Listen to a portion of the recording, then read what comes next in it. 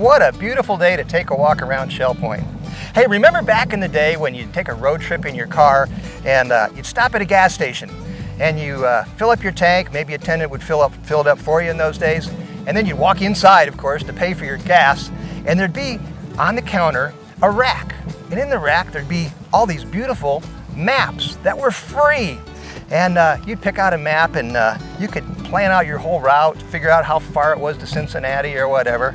Well, you know what? Shell Point now has a free map. Because we're here on the perimeter walking path of Shell Point's island, and a lot of you know that it's a great place to walk. Well, we now have an official map of the walking trail on the island. And not only that, there are some alternate routes that are plotted out, and along with the actual route, there's also distances.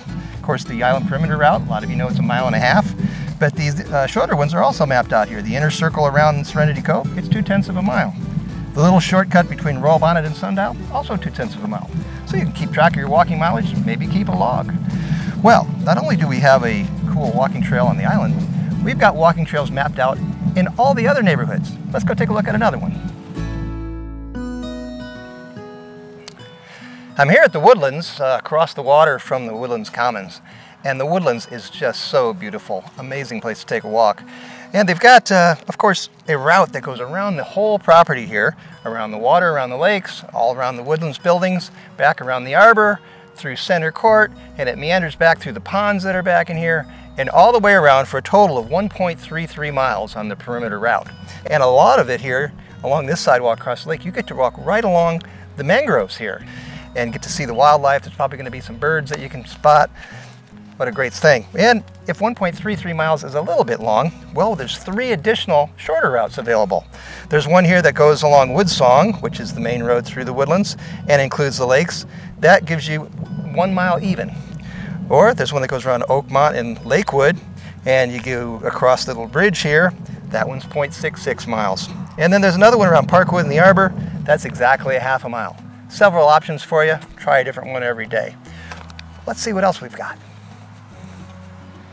Here at Eagles Preserve, we have another perimeter route. It goes all the way around these beautiful Eagles Preserve buildings, takes you along the ponds here that are part of the golf course. You get to see the beautiful vistas of the golf course, both on the north side and the south side.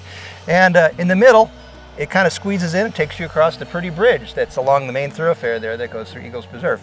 It's exactly 1/2 mile around Eagles Preserve.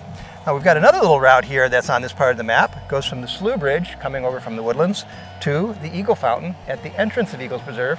That's exactly 0.2 miles. Now one thing to keep in mind if you do the path here in Eagles Preserve is when you're on the south side of the buildings, the little walkway there is actually parallel to the golf cart path in some places. You'll see them right next to each other.